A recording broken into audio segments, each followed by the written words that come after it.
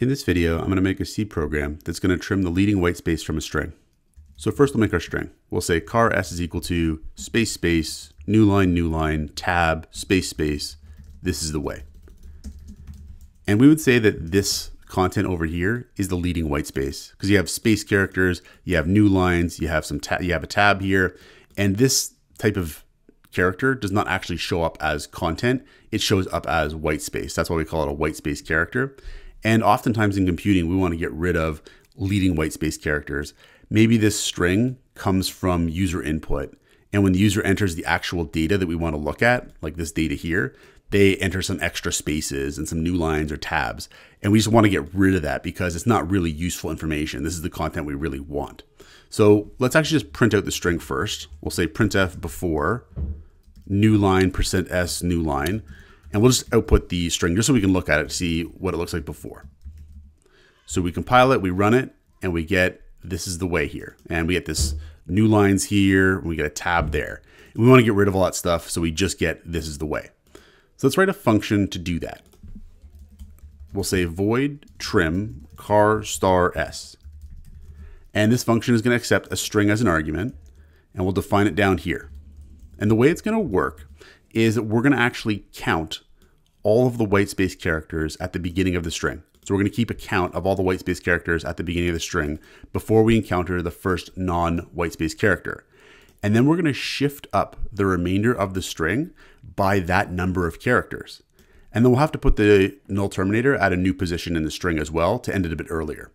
So we'll say here int count is equal to 0, and then we'll keep a count.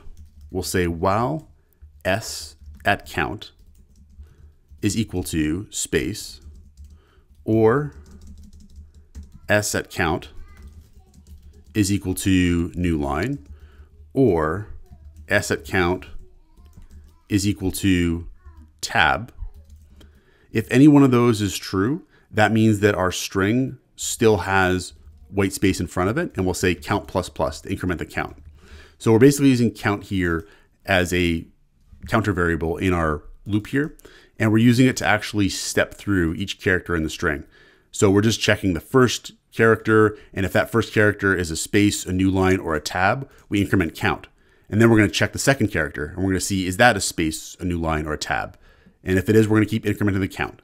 Eventually, we're going to encounter a character that is not a space, a new line, or a tab, and that's when we're done incrementing the count. But now we know how many characters there are at the front of the string that are white space. And we know how far to shift up the string. So that'll be the next thing we do here. We're going to say here, if count doesn't equal 0. So if count doesn't equal 0, that means we have some shifting to do. And here's where we'll do the shifting. So we'll say that we're going to have another counter variable here, I. And we're going to say while s at I plus count doesn't equal the null terminator, we have more shifting to do. And at this point, this is where we can then shift up the string. So we're going to say here s at I is equal to s at I plus count. So what we're doing here is we're saying, so long as we haven't reached the end of the string. So we're going to reach the end of the string when we reach the null terminator, which is the last character at the end of the string. It terminates the string. So long as we haven't reached the null terminator here, let's actually shift up the string. So take the string at the position of the first non-white space character and set that to be the first new character in the string. And then the next time through the loop, we're going to want to increment I to actually get the next character and shift it up as well. So we're going to actually say I plus plus here as well. And then the next time through this loop here, what's going to happen is I is going to be incremented by 1, and we're going to be looking at the next character in the string, and we're going to be setting it to the next non-white space character, this character here, and on and on. And then once this is done, at that point, we should have shifted up the string. We do have one more thing to do though, because the null terminator that terminates the string, we need to shift that up by the number of white space characters as well. So that's why here we're going to say s at I is equal to the null terminator at that point to shift up that. So let's actually print out the string now after. We'll say printf after, and then we'll call the function. We'll say trim s. So we'll do a recompilation here and we run it. And now we get just this is the way. And we've successfully trimmed the leading whitespace characters from the string.